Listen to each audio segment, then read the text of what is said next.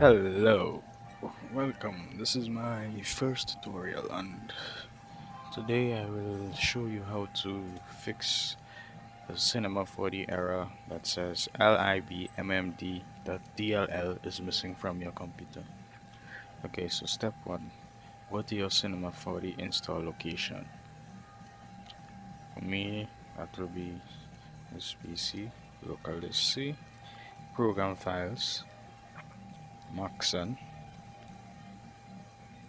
Cinema 4D R16. Now, what you have to do is right click on the Cinema 4D application, go to Properties, Compatibility, then make sure you have Run this program as an administrator checked. After you done do that, just click Apply and hit OK. Now, Cinema 4D should run normal.